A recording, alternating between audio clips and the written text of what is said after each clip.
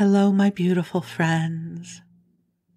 I am Laurel, Bleadon-Maffei with Illuminating Souls, welcoming you to this episode of Sleepy Bedtime Blessings, a podcast designed to help you rest, relax, and fall asleep, all while deepening in your connection with your beautiful team of angels who love you so. If we're meeting for the first time, I am an angelic practitioner, a spiritual teacher, and an encourager of souls. And this means that I specialize in helping connect you with your angels. Angels are non-denominational, divine messengers that are filled with divine love for you and for us all. And connecting with them has been one of the great joys of my life. And so I knew when I created this podcast that of course the angels would be here with us. So if you would like to more deeply explore your connection with the angels, I offer one-on-one sessions, as well as soul mentoring, which supports you as you move through a time of transformation or growth or healing. And then I also offer a wide variety of classes that will inspire your spirit. And you can learn more at my website, illuminatingsouls.com.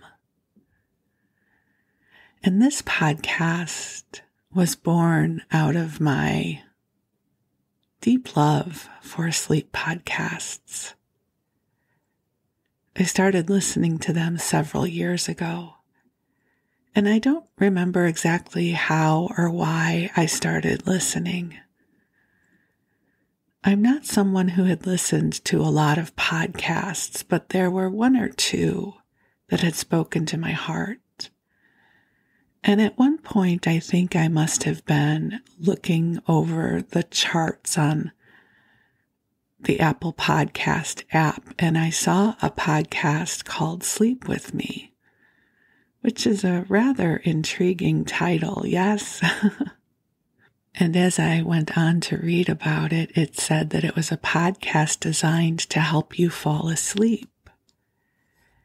And I had no idea how that would work. I didn't know if it was going to be a meditation or what it was going to be. And the podcast is simply wonderful. If you're looking for another podcast to add to your sleep repertoire, it is a beautiful podcast produced by Andrew Ackerman. I believe he must have started it in 2013 or 2014. He's done over 1,000 episodes, and he has different types of episodes that he does, and I was absolutely enchanted with it, and it really became a huge part of my self-care. And every week I would log in to see what the new episodes would be, and there were certain kinds of episodes that were my favorite. And what I discovered is I built a deep inner intimacy with his podcast. He felt like a friend, and many of his episodes felt like conversations I might have with a friend, and they brought me tremendous comfort and helped me sleep. And then, I don't know, maybe about a year and a half ago or 2 years ago, I discovered a whole treasure trove of sleep podcasts, each that had a little bit of a different take on the genre. Some of them that I fell in love with read books that were in public domain, like Little Women, Pride and Prejudice, Jane Eyre. Others wrote stories designed to take you into just a sweet adventure. And I fell in love with all of them. I just thought there was something really magical in this genre, and I wanted more. I'm a binger, meaning when I love something, I want more of it. And so I would look at all the different sleep podcasts, and then I started to feel the spark of inspiration. Maybe I could do a sleep podcast. And it was last fall that the inspiration crystallized. And at first, so funny, I was not going to include the angels. I really just wanted this to be exclusively all about sleep, and I was going to read stories. And then, of course, the angels have to be a part of it, right? How could I bring something to my Illuminating Souls family that didn't include the angels?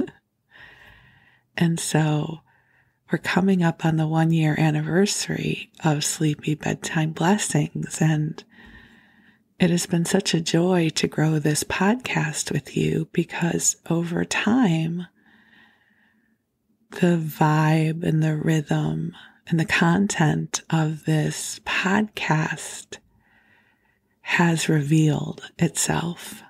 It's what I love about a wandering journey. It reveals itself with every step. It's like I'm not one to plan far ahead. I much prefer the art of wandering to see what is to be discovered, rather than foisting my agenda onto an act of creation. And I absolutely love creating this podcast for you. And for me too. I receive a lot of sleepy experiences with my own podcast. So if you're listening for the first time, or you're new to this concept of a sleep podcast, it's designed to keep you company as you fall off to sleep. It's not meant to be something where you focus and try to keep track of everything I'm saying. It's really designed to be a rambling, loving, kind, inspiring conversation that keeps your mind distracted while you fall off to sleep. So if you're someone who has a hard time shutting your mind off to drift off to sleep, a podcast like this can really help. And it may take a few tries. It might not work the first night. But over time, my experience at least has been, you build a relationship with it, and it builds a relationship with you. And then it becomes a gateway to sleep.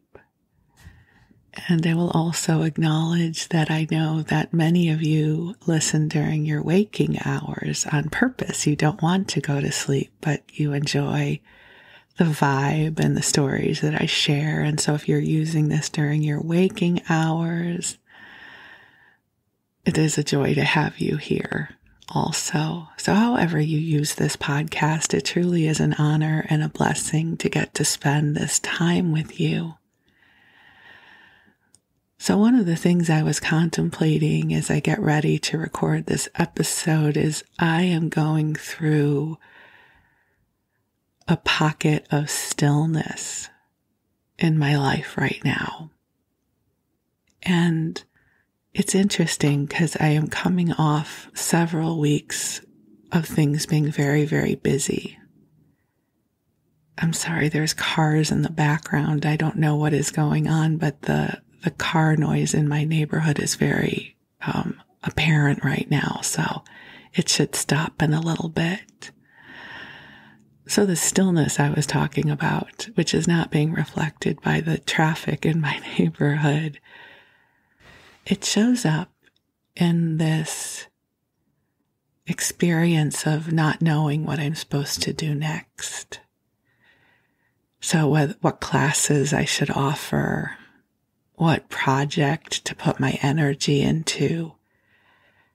I love to create through sparks of inspiration and soul whispers where something speaks to me and it almost comes with its own battery pack, and I feel engaged and inspired, and I know where I'm going, or at least I know where I'm going for a little while.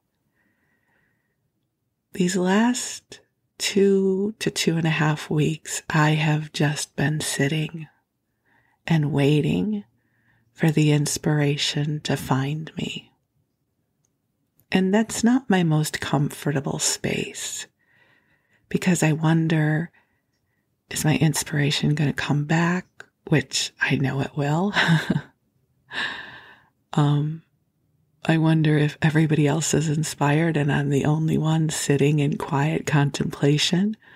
That's often how my consciousness works. I think all of you out there are feeling inspired and on purpose, and I am the only one sitting in the quiet, which typically is not true.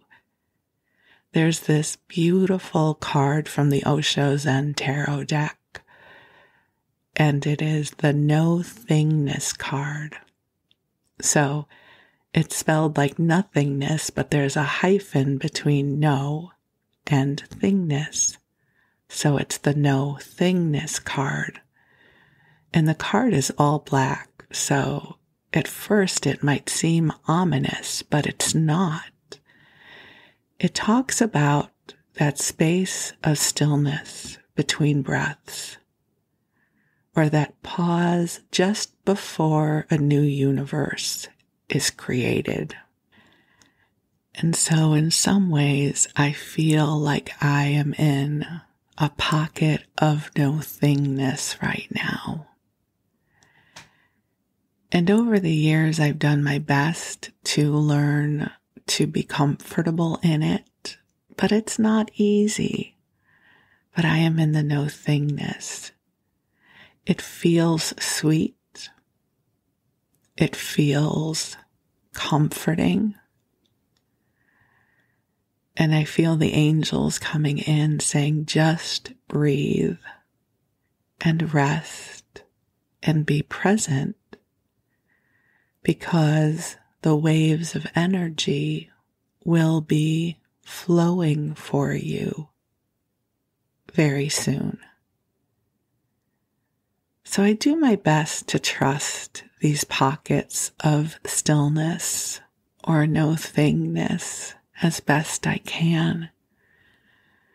And I thought I would mention it in case you are experiencing this as well. It's interesting. I live a very inspired life. I don't mean that everything is bright and shiny all the time, but I have learned to navigate based on the winds of inspiration. I learn to follow what speaks to me, what whispers to me. It's one of the reasons why, if you're on my mailing list, you may notice I don't have long launches for my classes. I typically might only give 10 days or 2 weeks notice, sometimes only 5 days before a new class starts, because I get the download and the energy is so vibrant. It's like the angels say, go now, it's time. And then several of you sign up and we have a wonderful adventure. So I don't have these strategies for long launches. I don't know what I will be offering in January. I wait and I listen. I sometimes remember the show The Flying Nun. I don't know how many of you remember it. It was a show with Sally Field, and she played a nun, and the nuns had to wear these habits that had this odd origami-shaped headdress, And the premise of the show was Sally Field, for some reason, was aerodynamically able to fly when she had her habit on. It was a very silly show, but delightful. And she would lick her finger and hold it up to the wind to feel which way the wind was blowing.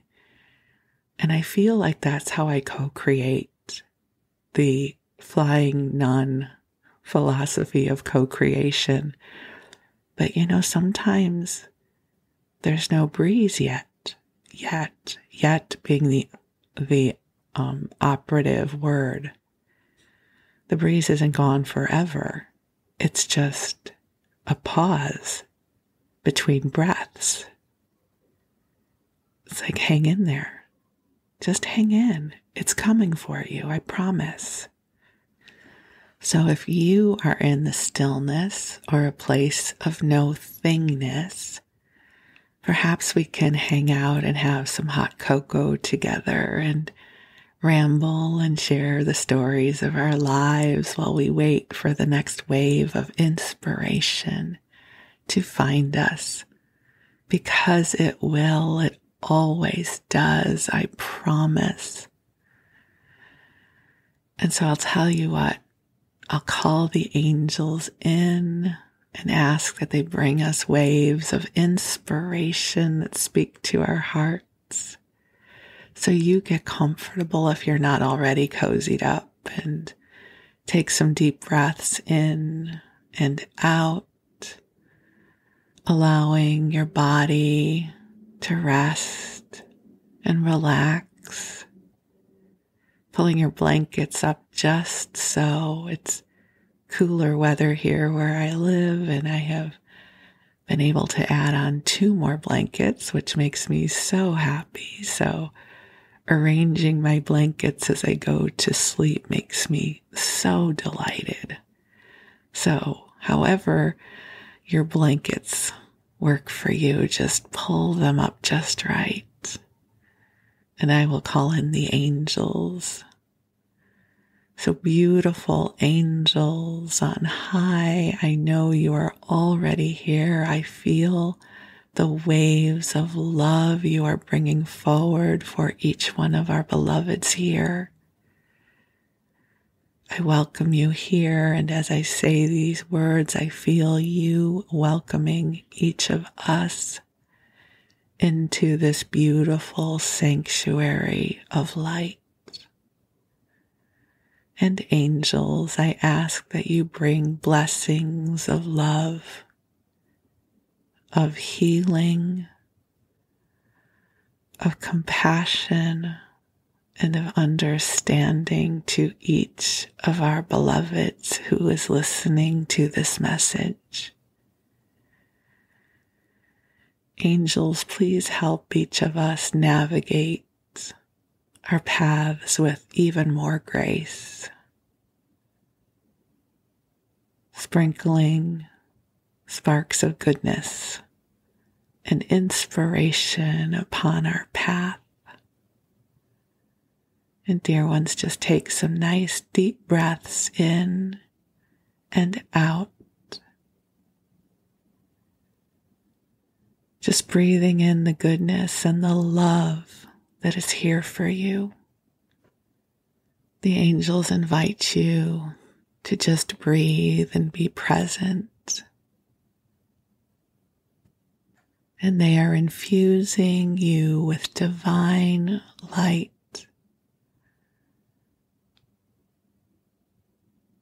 that will help to bring healing to all aspects of your beingness. This love is flowing to you gently. The angels are helping you on your own divine, unique path here on the planet. You are precious in this world. You are a gift from on high.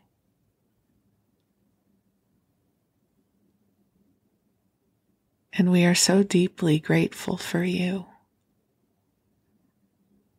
And you have done enough for this day. And you have permission to drift off into a good expanse of rest. And as you do, you can just listen to my voice and to the words that I share with you and the story I will tell you. I promise not to share something so important that you have to pay attention. And just breathe and breathe in the love and the light and the goodness that is here for you. And while you drift off, your angels will be with you. And I'm going to read you a story. So for this episode, I'm guided to return us to the pages of the book, The Mountains of California by Muir. I purchased this book about a month ago while my husband and I were in Utah. He was there for a business trip. And we wandered through some old bookstores, used bookstores, and I found a copy of this book. It was originally published in 1894. And I have a huge love affair with the mountains of California. When I first moved here in 1985, I was enchanted by the wide variety of expressions of nature here in California. We have old growth forests, and we have mountain ranges, and we have oceans and meadows and so much more. And so I thought I would bring us back and I would read to you some more of his reflections of his experience of California in the 1800s. So this is chapter 2, The Glaciers. And I will acknowledge that those of you in the UK and perhaps in Australia would say glaciers. We say glaciers here in the US. Of the small residual glaciers mentioned in the preceding chapter, I have found 65. They occur singly or in small groups on the north sides of the peaks of the High Sierra, sheltered beneath broad frosty shadows in amphitheaters of their own making, where the snow shooting down from the surrounding heights in avalanches is most abundant. Over 2/3 of the entire number lie between latitude 37 degrees and 38 degrees and form the highest fountains of the San Joaquin, Merced, Tuolumne, and Owens rivers. The glaciers of Switzerland, like those of the Sierra, are mere wasting remnants of the mighty ice floods that once filled the great valleys and poured into the sea. So are those also of Norway, Asia, and South America. Even the grand continuous mantles of ice that still cover Greenland, Spitsbergen, Nova Zembla, Franz Josef Land, parts of Alaska, and the South Polar region are shallowing and shrinking. Every glacier in the world is smaller than it once was. All the world is growing warmer, or the crop of snow flowers is diminishing. But in contemplating the condition of the glaciers of the world, we must bear in mind while trying to account for the changes going on that the same sunshine that wastes them builds them. Every glacier records the expenditure of an enormous amount of sun heat in lifting the vapor, for the snow of which it is made is from the ocean to the mountains, as Tyndall strikingly shows. The number of glaciers in the Alps is 1,100, of which 100 may be regarded as primary, and the total area of ice snow is estimated at 1,177 square miles, or an average for each glacier of little more than 1 square mile. On the same authority, the average height above sea level at which they melt is about 7,414 feet. The Grindelwald Glacier descends below 4,000 feet, and one of the Mont Blanc glaciers reaches nearly as low a point. One of the largest of the Himalaya glaciers on the headwaters of the Ganges does not, according to Captain Hodgson, descend below 12,914 feet. The largest of the Sierra glaciers on Mount Shasta descends to within 9,500 feet of the level of the sea, to which, as far as I have observed, is the lowest point reached by any glacier within the bounds of California, the average height of all being not far from 11,000 feet. And I'm just going to interject that it would be interesting to see what that is now, all these years later. But since it's a sleep podcast and not a science podcast, I'm going to continue reading from this snapshot of the 1800s. The changes that have taken place in the glacial conditions of the Sierra from the time of the greatest extension is well illustrated by the series of glaciers of every size and form extending along the mountains of the coast to Alaska. A general exploration of this instructive region shows that to the north of California through Oregon and Washington, groups of active glaciers still exist on all the high volcanic cones of the Cascade Range, Mount Pitt, the Three Sisters, Mount Jefferson, Hood, St. Helens, Adams, Rainier, Baker, and others, some of them of considerable size, although none of them approach the sea. Of these mountains, Rainier in Washington is the highest and iciest. Its dome-like summit, between 14,000 and 15,000 feet high, is capped with ice, and 8 glaciers, 7 to 12 miles long, radiate from it as a center and form the sources of the principal streams of the state. The lowest descending of this fine group flows through beautiful forests to within 3,500 feet of the sea level and sends forth a river laden with glacier, mud, and sand. On through British Columbia and southeastern Alaska, the broad, sustained mountain chain extending along the coast is generally glacier-bearing. The upper branches of nearly all the main canyons and fords are occupied by glaciers which gradually increase in size and descend lower until the high region between Mount Fairweather and Mount St. Elias is reached, where a considerable number discharge into the waters of the ocean. This is preeminently the iceland of Alaska and of the entire Pacific coast. Northward from here, the glaciers gradually diminish in size and thickness and melt at higher levels. In Prince William Sound and Cook's Inlet, many fine glaciers are displayed, pouring from the surrounding mountains, but to the north of a latitude 62 degrees few, if any glaciers remain, the ground being mostly low and the snowfall light. Between a latitude of 56 degrees and 60 degrees, there are probably more than 5,000 glaciers, not counting the smallest.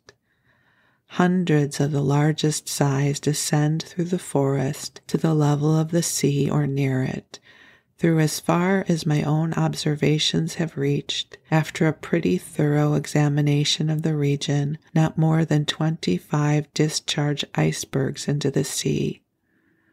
All the long high-walled fords into which these great glaciers of the first class flow are of course crowded with icebergs of every conceivable form, which are detached with thundering noise at intervals of a few minutes from an imposing ice wall that is thrust forward into deep water.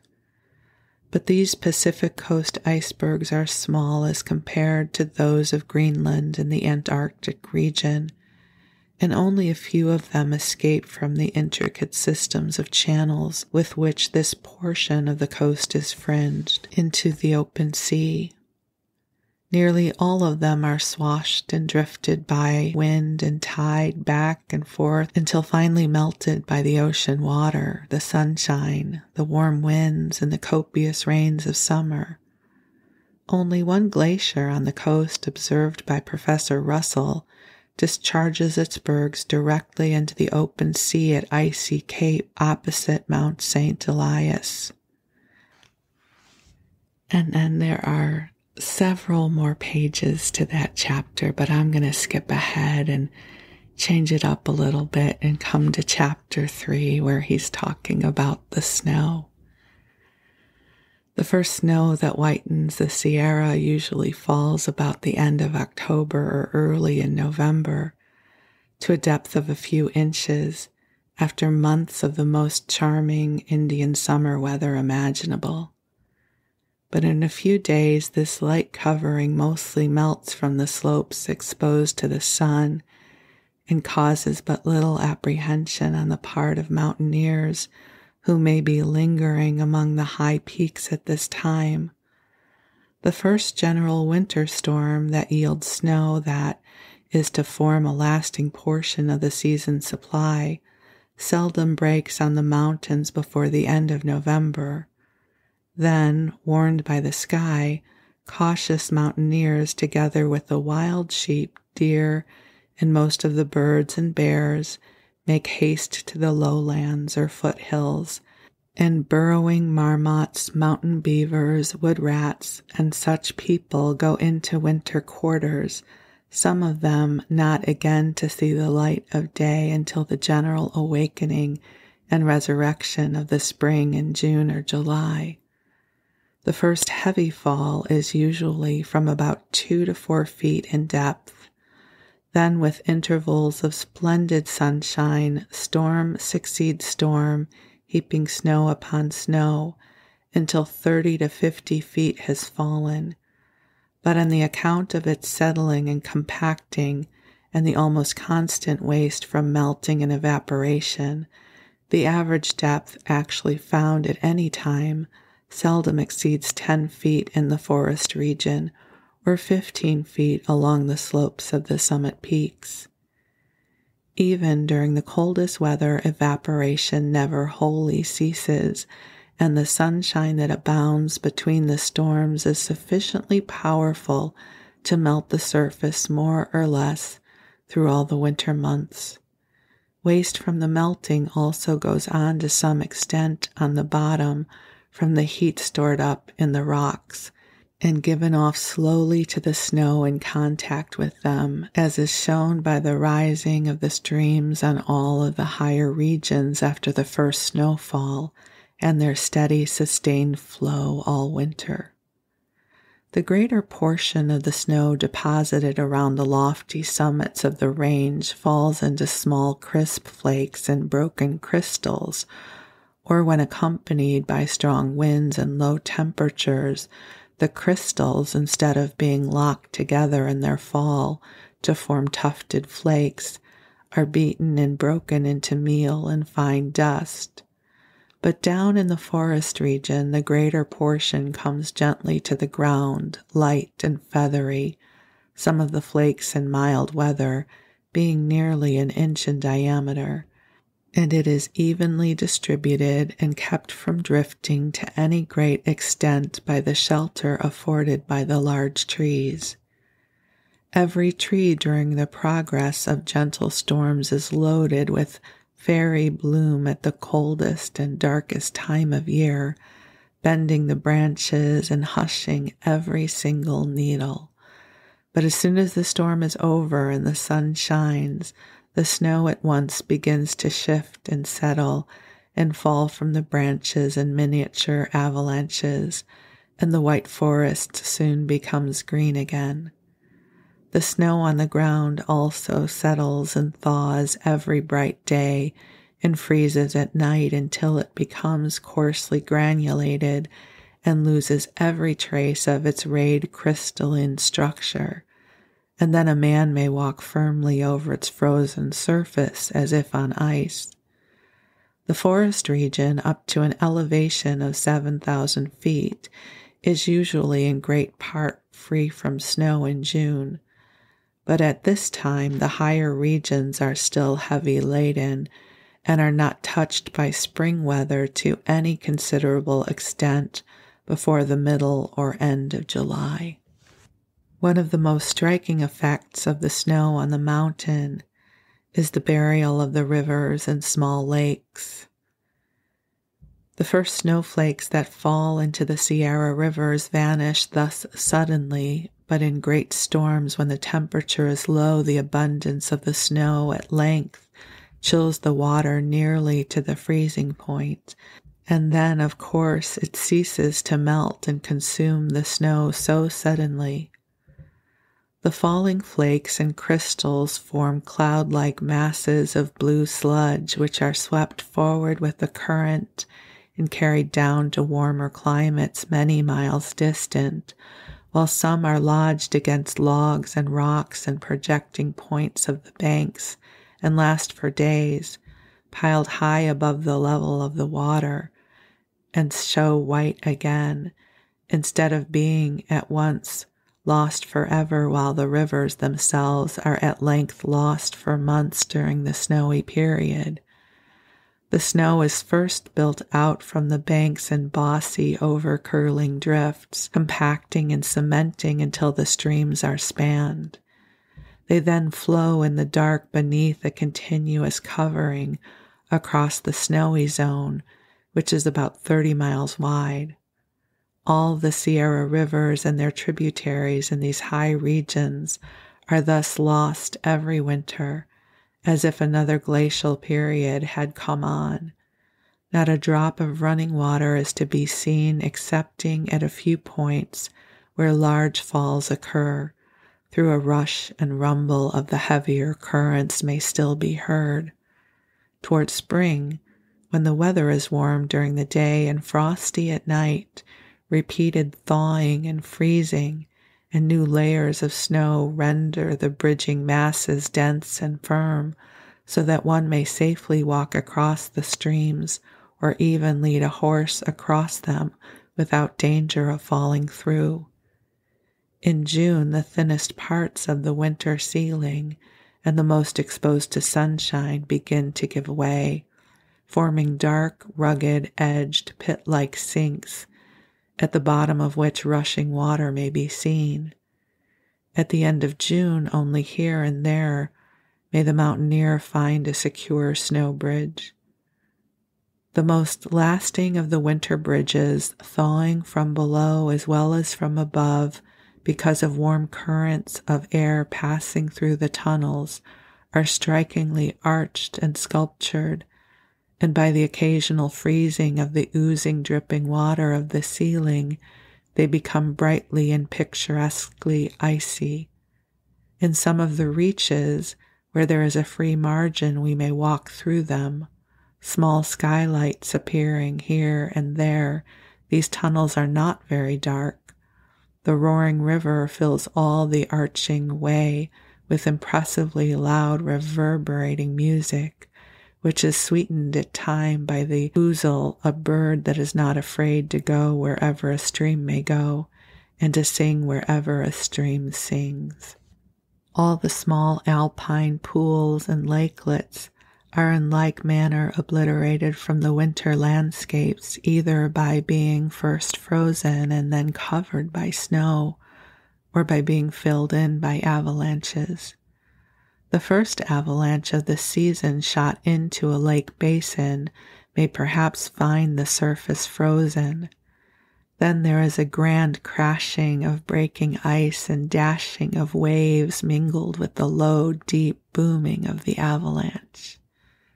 Detached masses of the invading snow mixed with fragments of ice drift about in sludgy island-like heaps, while the main body of it forms a talus with its base wholly or in part resting on the bottom of the basin as controlled by its depth and size of the avalanche. The next avalanche, of course, encroaches still farther, and so on, with each in succession, until the entire basin may be filled and its water sponged up or displaced. This huge mass of sludge, more or less mixed with sand, stones, and perhaps timber, is frozen to a considerable depth, and much sun heat is required to thaw it. Some of these unfortunate lakelets are not clear of ice and snow until near the end of summer. Others are never quite free, opening only on the side opposite the entrance of the avalanches. Some show only a narrow crescent of water lying between the shore and sheer bluffs of icy compacted snow, masses of which breaking off float in front like icebergs in a miniature Arctic Ocean, while the avalanche heaps leaning back against the mountains look like small glaciers. The frontal cliffs are in some instances quite picturesque, and with the berg-dotted waters in front of them lighted with sunshine are exceedingly beautiful. It often happens that while one side of a lake basin is hopelessly snow-buried and frozen, the other, enjoying sunshine, is adorned with beautiful flower gardens. Some of the smaller lakes are extinguished in an instant by a heavy avalanche, either of rocks or snow, the rolling, sliding, ponderous mass entering on one side sweeps across the bottom and up the opposite side, displacing the water and even scraping the basin clean and shoving the accumulated rocks and sediments up the further bank and taking full possession. The dislodged water is in part absorbed, but most of it is sent around the front of the avalanche and down the channel of the outlet, roaring and hurrying as if frightened and glad to escape. Then he writes about snow banners. The most magnificent storm phenomenon I ever saw, surpassing in showy grandeur the most imposing effects of clouds, floods, or avalanches, was the peaks of the High Sierra back of the Yosemite Valley, decorated with snow banners. Many of the starry snowflowers out of which these banners are made fall before they are ripe, while most of those that do attain perfect development as six-rayed crystals glint and chafe against one another in their fall through the frosty air and are broken into fragments. This dry, fragmentary snow is still further prepared for the formation of banners by the action of the wind, for, instead of finding rest at once like the snow which falls into the tranquil depths of the forest, it is rolled over and over, beaten against rock ridges and swirled in pits and hollows like boulders, pebbles, and sand in the potholes of a river, until finally the delicate angles of the crystals are worn off and the whole mass is reduced to dust. And whenever storm winds find this prepared snow dust in loose condition on exposed slopes, where there's a free upward sweep to leeward, it is tossed back into the sky and borne onward from peak to peak in the form of banners or cloudy drifts, according to the velocity of the wind and the conformation of the slopes up or around which it is driven. While thus flying through the air, a small portion makes good its escape and remains in the sky as vapor, but a far greater part, after being driven into the sky again and again, is at length locked fast in bossy drifts or in the wombs of glaciers, some of it to remain silent and rigid for centuries before it is finally melted and sent singing down the mountainsides to the sea. Yet, notwithstanding the abundance of winter snow dust in the mountains, and the frequency of high winds, and the length of time the dust remains loose and exposed to their action, the occurrence of well-formed banners is, for causes we shall hereafter note, comparatively rare. I have seen only one display of this kind that seemed in every way perfect. This was in the winter of 1873, when the snow-laden summits were swept by a wild norther. I happened at the time to be wintering in Yosemite Valley, that sublime Sierra temple where every day one may see the grandest sights. Yet even here the wild gala day of the north wind seemed surpassingly glorious. I was awakened in the morning by the rocking of my cabin and the beating of pine burrs on the roof. Detached torrents and avalanches from the main wind flood overhead were rushing wildly down the narrow side canyons and over the precipitous walls, with loud resounding roar rousing the pines to enthusiastic action and making the whole valley vibrate as though it were an instrument being played. But afar on the lofty exposed peaks of the range, standing so high in the sky, the storm was expressing itself in still grander characters, which I was soon to see in all their glory.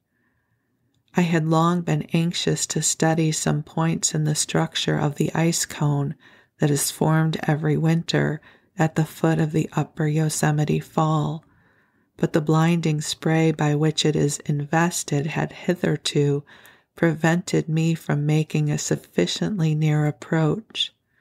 This morning the entire body of the fall was torn into gauzy shreds and blown horizontally along the face of the cliff, leaving the cone dry, and while making my way to the top of an overlooking ledge to seize so favorable an opportunity to examine the interior of the cone, the peaks of the Merced group came into sight over the shoulder of the South Dome, each waving a resplendent banner against the blue sky, as regular in form and infirm in texture as if woven of fine silk.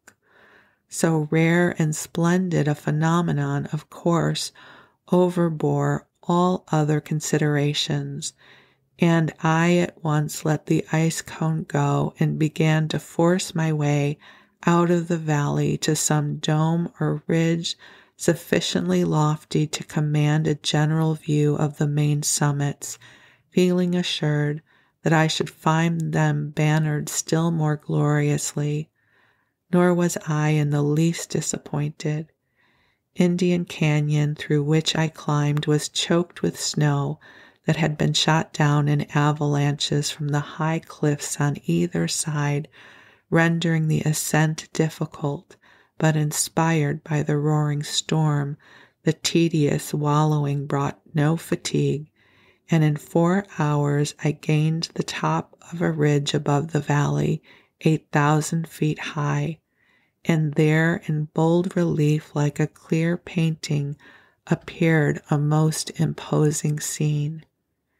Innumerable peaks, black and sharp, rose grandly into the dark blue sky, their bases set in solid white, their sides streaked and splashed with snow like ocean rocks with foam.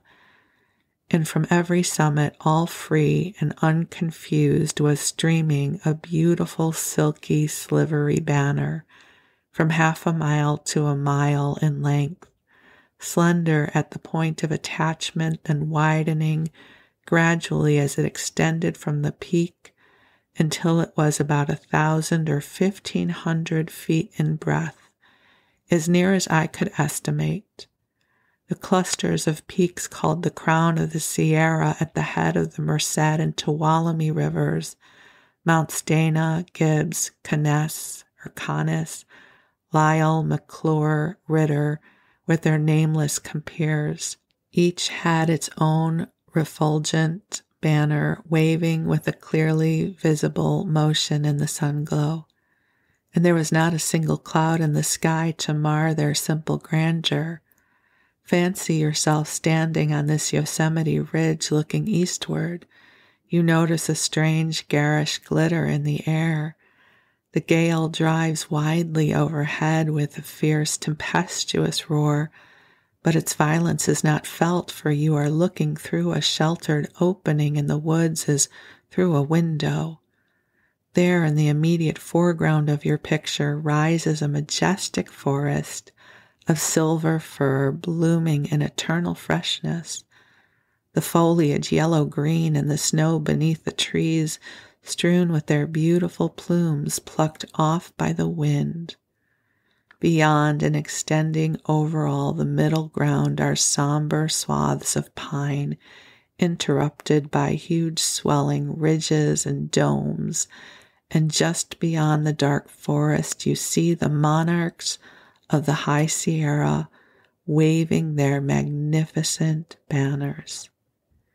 They are 20 miles away, but you would not wish them nearer, for every feature is distinct, and the whole glorious show is seen in its right proportions.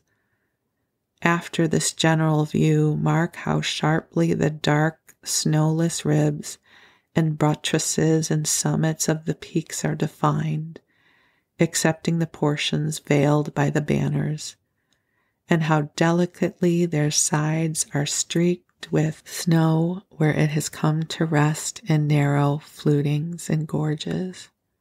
Mark, too, how grandly the banners wave as the wind is deflected against their sides, and how trimly each is attached to the very summit of its peak, like a streamer at a masthead.